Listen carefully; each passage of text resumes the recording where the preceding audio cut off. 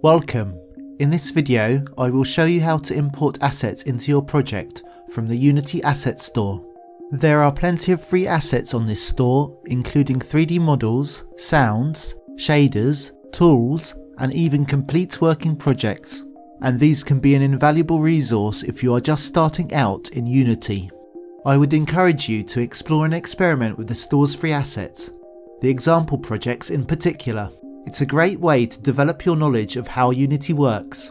It's also fun to grab 3D models off the asset store and use them to quickly construct your own scenes, particularly if, like me, you lack the 3D modelling skills to create those assets yourself.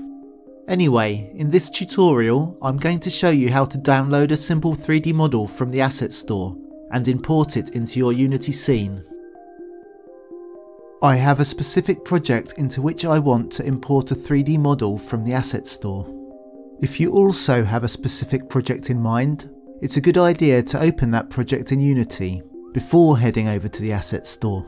If you have completed my Get Started with Oculus Quest 2 development course, you may recognise the scene from the final tutorial. It's a simple VR scene containing a light, a 3D capsule, and an XR camera rig. Incidentally, if you are interested in getting started with Quest 2 development, I've dropped a link to my tutorial series in the description. Anyway, I think you'll agree that this grey 3D capsule looks rather boring. I want to replace it with something more interesting, so I'm going to search for a nice 3D model on the Unity Asset Store. Leave your Unity project open and open a web browser. Go to the Unity Asset Store homepage. This can be found at assetstore.unity.com. Now log into the Asset Store with the same account as you used to sign in to the Unity Hub. Once you are logged in, you can browse the store for a suitable asset. Since I'm looking for a 3D model that I can use in my Quest 2 project, I'm going to limit my search to Universal Render Pipeline items. I'm going to further narrow down my search by selecting the 3D category, and then the props category. Let's also tick the free assets checkbox to exclude any items that require payment.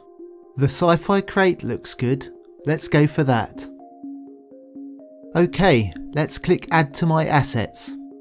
Accept the terms of service. Click on Go to my assets. Here you can see the list of assets acquired from the asset store. Finally, find the sci-fi crate item and click Open in Unity.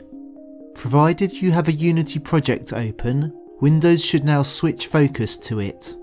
You will notice a new window has opened in Unity called the Package Manager. The Package Manager allows you to import various Unity packages into your project.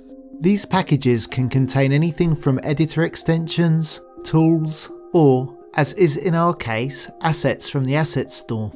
You will notice that the Package Manager is currently listing packages under the category of My Assets. In fact, any assets that have been acquired through the asset store will always be listed under this category. You will notice that the sci-fi crate is not only listed, but already selected and ready for download. So go ahead and click the download button. Once the package has finished downloading, we can import it into our project. Click the Import button. A panel will appear listing all the assets that will be imported into your project as part of the package. If need be, you can exclude items from the import here by deselecting the relevant checkboxes. Let's proceed and click the Import button. The import has finished, we can close the Package Manager. You will notice a new folder called /AssetStash has been imported into our project assets. Inside this, you will see a Sci-Fi Crate folder. Open this folder, and then open the Prefabs folder within.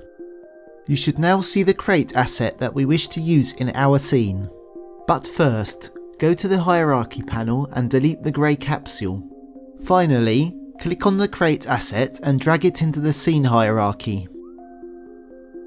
And we're done! We now have an asset store asset imported into our project and in our scene.